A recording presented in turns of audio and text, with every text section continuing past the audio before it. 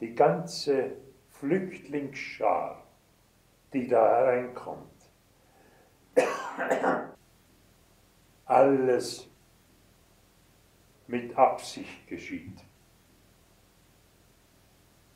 Viele Politiker, das weiß ich, wissen nicht, was sie tun. Gegenteil, sie glauben sogar, sie würden einen ganz christlichen Dienst tun.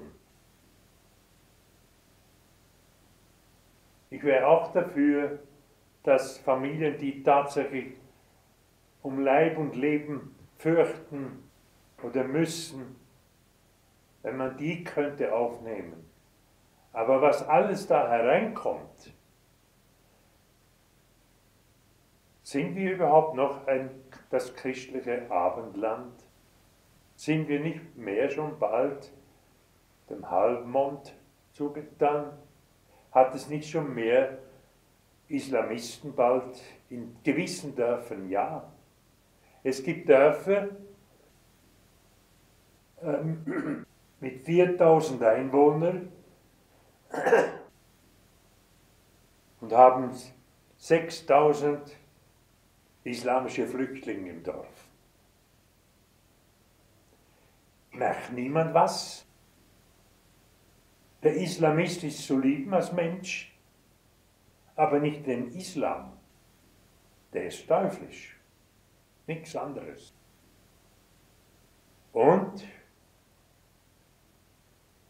die Bundespräsidenten oder wie die alle heißen, inklusive dem Papst, kommt herein, befiehlt noch, wir sollen sie hereinholen. Und die Bilderberger, Illuminaten, noch weiter oben hat es noch ganz andere, wo die Menschen gar nicht kennen. Das heißt normale Menschen.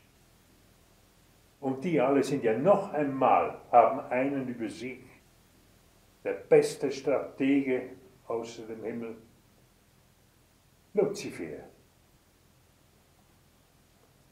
Sie sind zum Teil ganz obendran, haben sie sich dem Lucifer ergeben. Andere meinen, es sei in Ordnung, was sie tun, erkennen nicht. Und weiter unten, Fußvolk glaubt auch zum Teil, das ist richtig. Und werden nicht hellhörig, wenn selbst ein Papst ausruft bei den Leuten, das Beste wäre, wenn wir eine Weltregierung haben könnten. Ja, was heißt das? Das wird es nie geben, denn nur einmal wird es das geben, und zwar für alle Ewigkeit. Ein Hirte, eine Herde, das ist aber dann nicht der Papst, das ist dann der Heiland selbst.